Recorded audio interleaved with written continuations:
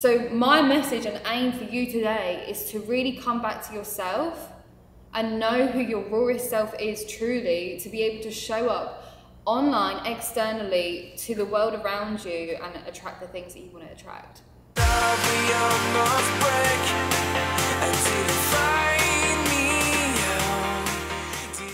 Social media, online presence, who you are, you can come across as someone completely different to who you actually are. I could actually do this and show up as someone I'm not. But I know how important it is to show up as yourself, because you're going to attract those like-minded people who will resonate with this video, and other people around you day to day who will see your social media will know you're being the most authentic, rawest self possible. It doesn't matter what the situation is. It doesn't matter if it's someone that you see on a social media platform that you've been following for a few years.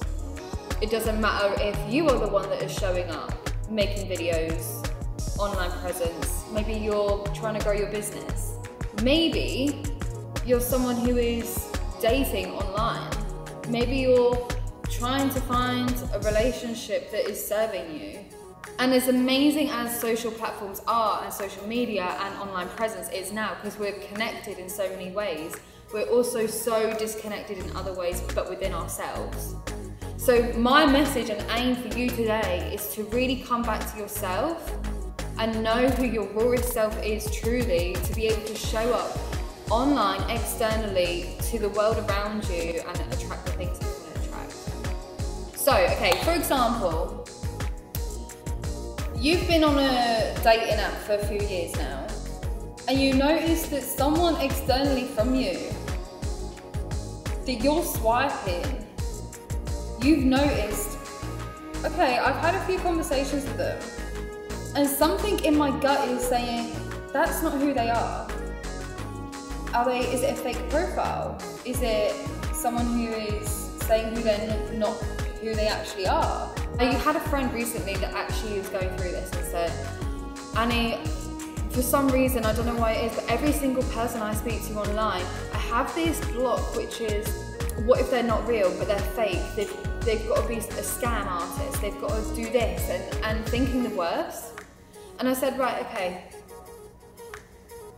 there's something within you that has either experienced this in the past, or is something deep within that you know in your gut isn't right. So which one is it? And that's where she completely broke open and was like, hey, this has happened to me before numerous amounts of times. I've been dating online for years and I haven't met anyone. And I said, okay, well, I'm no dating expert, but let's have a look. And her profile wasn't her raw self of who she said she was. And the moment I made her aware of this, yeah, okay, she didn't like it at first. She was like, but this is my app, this is my dating app. And I was like, okay, but if you truly say what you want to do, which is to meet someone and have a relationship, a long-term relationship and commitment, you've got to show yourself online as who you are, your truest self.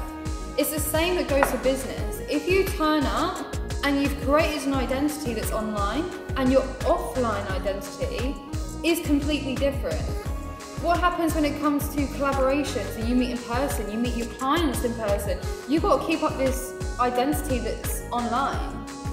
And before you know it, when you try to keep this up for so long, it leads to mental breakdowns. And that's where it starts to plummet, and you then have to look within yourself, and it becomes a lesson that is harder to learn because you've come so far to then retract back to where you could be. I've seen it so many times where I see people have such good intentions for their own business, to help people, to create these things, to have an online presence, but when it comes to actually showing who they really are, this identity is attached to their income, is attached to money, is attached to a fear-based mentality, because they don't feel they're going to be accepted for who they truly are, to their core, to their rawest self. So can you see that when you create an identity, or someone else outside of yourself on a dating app, for example, is creating an identity of not who they actually are, it's a reflection of you or that person that you don't feel safe in yourself to shine your authentic self, to shine your own light. Maybe you don't feel that you could be accepted for who you truly are online. Maybe you feel so vulnerable to show you up as yourself online that you don't feel, if I was to show up, maybe people wouldn't like me. Maybe I'm not going to be accepted for who I am. Now, question yourself here. If this is you, question yourself, do I accept myself? Do I accept myself wholly of who I am? Because if I truly did, none of this other identity would matter. This would not even exist. This actual true self of who I am, showing up authentically, is who I really am. So really, I don't care about what other people around me may assume or think of me, because I know that I am showing up as myself. I know that I'm eventually going to attract the same people like me, or the people that I'm here to serve. Just bear in mind that sometimes, and it's very common for us to show up online, social media, on online platforms, virtually, business meetings, social media platforms, live events, showing up as someone we're not because we're trying to feel safe in our system. I invite you to really reflect on this. It can happen to anyone out there. It doesn't matter if you are experiencing it with someone else or you're experiencing it with yourself. I guarantee every single person on this earth who is in the social media world has experienced this. If this has helped you today, please like, share, subscribe, because this helps me grow my channel and touch other people's lives out there who may need to hear this message. Thank you.